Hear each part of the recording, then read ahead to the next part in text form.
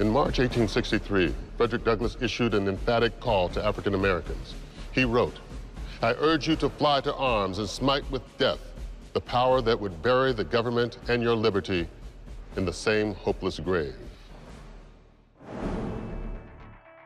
African Americans were anxious to join the fight. An act of Congress made it legal. It declared forever free the soldier that enlisted.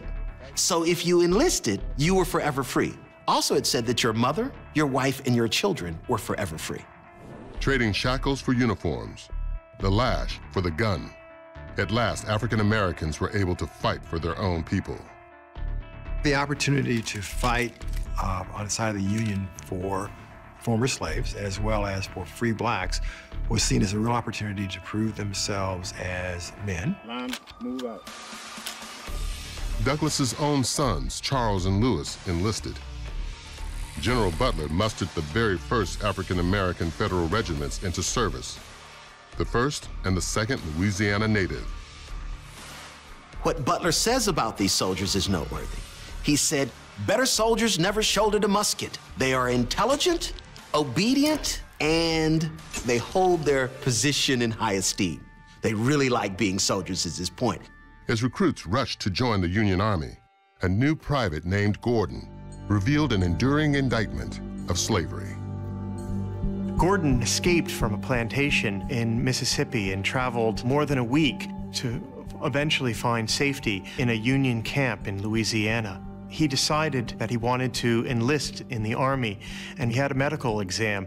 And when he took off his shirt, the doctors saw the extraordinary beating that he had endured. There was a photographer in the camp at that time, and pictures of Gordon immediately circulated. The graphic image shocked the nation. Abolitionists like Frederick Douglass would point to this image and to Gordon's story as proof that the peculiar institution of slavery was not a benign institution at all. One. Black soldiers already knew what was at stake, and they responded. Deeds of valor, like the 54th Massachusetts famed assault on South Carolina's Fort Wagner, attested to the bravery of African-American troops and inspired more to enlist. The Confederates were outraged to find former slaves staring down the barrel of a Yankee gun.